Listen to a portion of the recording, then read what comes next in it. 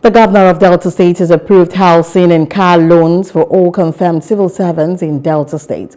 This was made public by the Delta State Head of Service, Reginald Bayoko, during the opening ceremony of the 6th edition of the Inter-Cadre Transfer Training in Asaba, the state capital.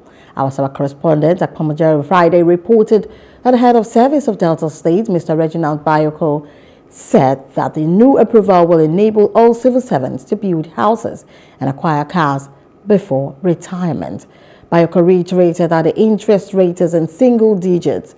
The loans are a loan accessed once in service. The approvals that we have been seeking in the past for car loan and housing loan was, for instance, 100 million. And when the governor came, he doubled it. Wow. Yes. And that effort was an ongoing one with our leader too, Governor Okowa. But the governor gave a stamp, the current governor, Sheriff Oborowe, gave a stamp to it.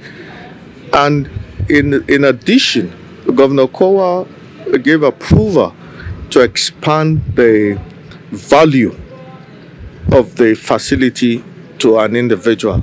So let's just take, for instance, if you are on level 8, you are entitled to 1 million. Governor Okowa gave approval to expand it to 2 million. And Governor Sheriff Oborowe understood the fact that you cannot rely on the 100 million that was released before. And in line with his more agenda, he added more to it. On their part, some of the civil servants seeking cadre transfer were enjoined to remain professional in order to make their mark in civil service. I'm here this morning to participate in the inter-cadre transfer and transfer of service. And I'm so excited being here, and I give God all the glory, because it's by the grace of God that I'm here. I know so many people applied to be here, but we are not taken, and by God's grace I'm here. Okay, so on your own side,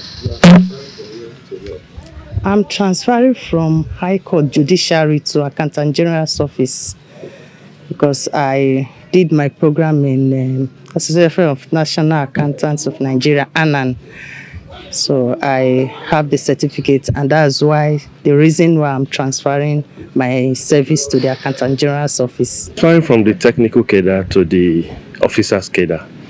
You are in the technical cadre if you come in with maybe HND or something, but you still need to pass your professional exams or probably go and run a BSc before you can then be, accepted into the officer's cadre.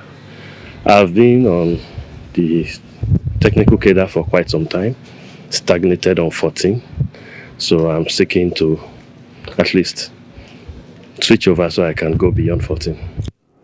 Hello, hope you enjoyed the news. Please do subscribe to our YouTube channel and don't forget to hit the notification button so you get notified about fresh news updates.